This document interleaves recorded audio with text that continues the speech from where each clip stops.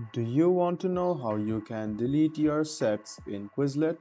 If yes, then this video is for you. Hello and welcome to AI Basics. It's your host back again with yet another interesting tutorial video. In this video, I'm going to teach you how you can delete your sets in Quizlet. Go ahead and open Quizlet and go to your account, log into your account, and you can see on the recent there is your sets. Go ahead and click on it. It will lead you to your sets. Now to delete it, simply scroll down, click on these three lines over here and click delete. You can see that if you click on yes delete set, this deleted set will not be recovered. So go ahead and click yes delete set and your set will be deleted. So it's quite simple guys. That's how you delete your set in Quizlet. I hope this video about how you can delete your set in Quizlet was helpful for you. If you still have any kind of confusion, please do mention us on the comment section down below.